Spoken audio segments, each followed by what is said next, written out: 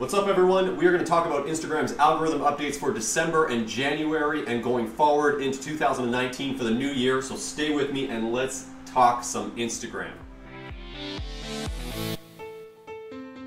One thing you're going to notice about December's updates, and actually this was a little bit in November as well, is that Instagram deleted 174-ish million accounts. So what you're going to notice is a lot of major celebrity accounts dropped significantly in followers. Akon actually, the celebrity Akon, the singer, he lost something like 50% of his followers. A lot of other very popular Instagram users dropped significantly as well. A lot of people I follow lost hundreds of followers, and I've talked about this actually in a previous video, and you can watch that link in the description below.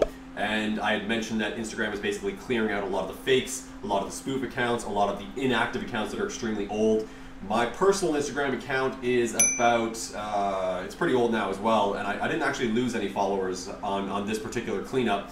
You know, I wouldn't necessarily mind in some cases if they're removing a lot of this spoof, inactive type of accounts that are really old, because the problem with Instagram's engagement algorithm is that when you make a new post, it's only shown to a certain percentage of your overall following. So what ends up happening is if you have a lot of fake, spoof, spammy accounts, your post is being shown to those individuals that are not going to be engaging on your post, and your real followers are going to miss out on the opportunity to engage on your post. And when those real engagements happen, Instagram's algorithm basically notices that your real following is engaging on your post, and it'll slowly start to trend your post a little bit upwards and hopefully catch some virality.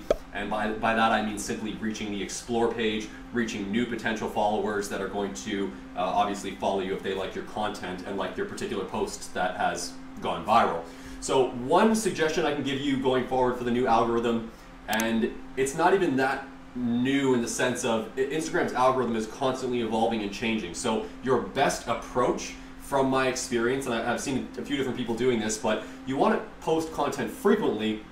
And I'm going to give you an example here of my Doberman Pinschers Instagram account. So basically you want to throw as much quality content you can at your Instagram profile, and when you do that you can actually gauge what type of content, first of all, Instagram likes from your account within your niche, and also what type of content your followers are going to like and engage the most with. So again, from this example of my Doberman Pinschers account, I've been able to get upwards of like 300 plus follows organically on a single video post, versus, you know, I've tried running ads on posts for my Doberman in the past and I get nowhere near that. So the best approach is to create lots and lots of quality organic content that your followers like, and basically once you slide into that niche, you can just keep like rinse and repeat. You just keep doing the same thing. So in this example I'm showing you here, I was able to replicate the same result on 3-4 separate posts for my Doberman Pinscher account, which accumulated to over 1,000 followers organically just from these posts. So your best approach, again, find out what your followers are going to like, what they're going to be the highest engaged with, and constantly view those analytics in order to determine that, and then just keep pumping out that type of content.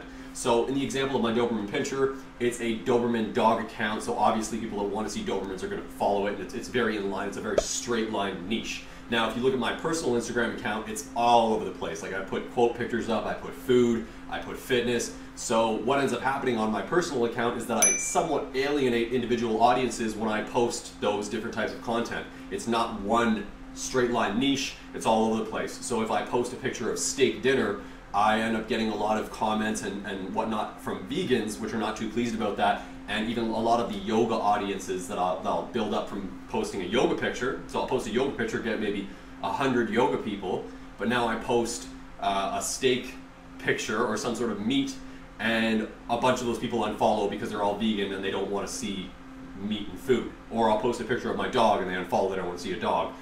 If I post a fitness picture, the yoga people don't want to see fitness. And vice versa, if I post a yoga picture, the fitness people don't want to see yoga. So even if I post a quote picture, some people won't want to see quote pictures, they just want to see, you know, motivational fitness type of content. So my best recommendation for you is, as I've just given, post relevant quality content within your niche frequently, and use that to gauge and determine what's going to perform the best, and then just keep repeating it.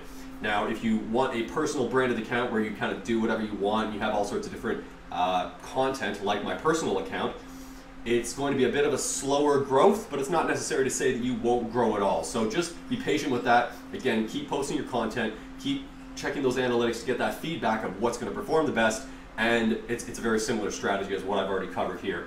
I'm going to give you another example is We the Ether podcast, which is my iTunes podcast. If you're familiar with my YouTube channel here, you know I have a podcast. I upload videos. You're welcome to watch those. You're welcome to go to iTunes and actually listen to the podcast. But that one as well is very niched, very straight line niche, and it's like motivational, spiritual type of content. So the growth on that is very consistent and steady because I just keep posting stuff that I see people like to engage with, they like to follow. So that's the strategy I recommend that you try. Now in terms of post frequency, I see a lot of different opinions on this, and again, this is something like a trial and error process for you. I suggest posting every single day to start, and then see how your progression is, see how your growth is with that approach.